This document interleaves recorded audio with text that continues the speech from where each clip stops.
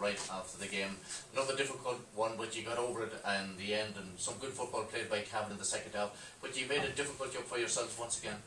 Well, we did, because we didn't finish all the chances that we created, which is probably a little bit unusual for us. Cavan is probably renowned for having scoring forwards, and today we didn't. Maybe took some of the wrong options. We didn't finish it out. We still probably kicked 13 points. It was a difficult day out there. There was a very strong breeze blowing, and it did affect the play. Because if you know it was kicking into the town end, it was very hard to get scores down that end because the wind was pulling it over to the far side. It's a game we should have closed out. We didn't. We got the victory. I suppose the 2 points is a league result. That's what you're after this time of the year. If we can cut down on the mistakes, I think someday we're going to give somebody a bit of a skinner. And as I put the point to Ray Cullivan, they're a fairly robust team, and some of the players are very skillful, like Patrick Horney and that Mark Burncombe, the guy in the forward line there. But overall, they put in some stern challenges there. Are they more difficult to play against than the run-of-the-mill teams like Westmeath? Well, perhaps Cavan are smaller maybe than most in-county teams at the moment, and they incline sometimes to take the ball into the tackle, which suits the bigger teams, and that's the thing they're going to have to learn not to do, and to move the ball that little bit quicker. And as you did allude to, we did make a lot of mistakes in our passing and things like that, especially with our foot passing. The things we're just going to have to work on. Perhaps we've been used to the safety of the hand pass game, and we're trying to develop it on to move the ball quicker. And again, teams who are dropping guys back now, you have to learn to move the ball with your foot. So maybe it's a learning curve for someone.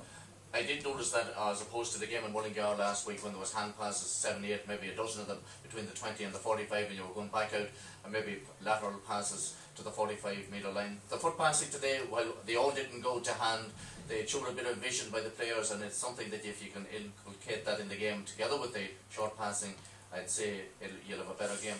Again, it's all about adapting. You have to adapt to the style of the team that you're playing again, and when everybody seems to be adapting to this, get 9, 10 back behind midfield and close it down, so the only way is to get the ball up there quicker. And if like the type of forwards we are playing inside, they're not big men, so the quality of the ball has to be better going to them.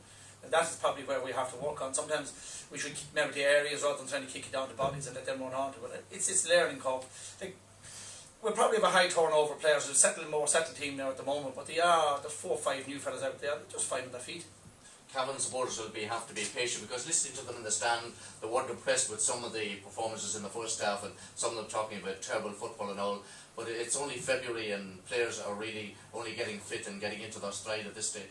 Yeah, well, again, I suppose people will allude to mistakes, and they're simple mistakes, and sometimes you can't legislate along the line for some of the mistakes people do when they have the ball in hand. I thought a full back line were excellent today. I thought they played very well as a unit.